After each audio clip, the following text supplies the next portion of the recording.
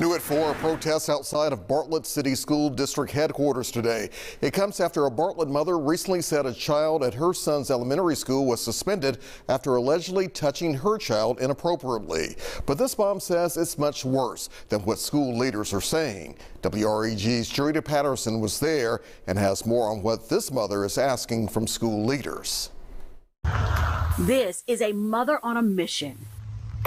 A journey she's been on since November, she tells us. It shouldn't take a mother 31 days of coming to your building and calling to get in touch with you. The Bartlett mother claims her child, while riding the school bus, was touched in a way she says the district is calling Inappropriate touching. But this mother says it was much worse. Sexually assaulted. Powerful words and a powerful allegation. Those with Bartlett City Schools told us in a statement they were aware of, adding, quote, the incident in question has been investigated at every level, from school resource officers to the board attorney, even the superintendent looking into the matter.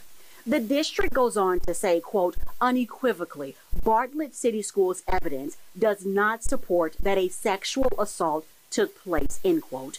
This is not what the mom we are choosing not to name wants to hear, which is why she landed on the sidewalk across from Bartlett City Schools District headquarters Monday, here along Stage Road, where she staged a protest. Rage, heartbreak, yes, this is my child. She is not alone. There is another mother also protesting. I am. After she alleges her child was also touched in a way she calls sexual in nature.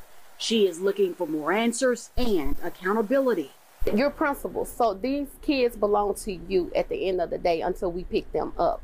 Although small in number, the effort is enormous. Not even Mother Nature with the rain and the frigid temperatures are stopping these mothers from carrying out what they call a campaign for change. With those inside looking on, these mothers and a father say they will continue on indefinitely. In Bartlett, Jerita Patterson, WREG, News Channel 3. And again, those with the district say they have thoroughly investigated the matter and took the appropriate actions.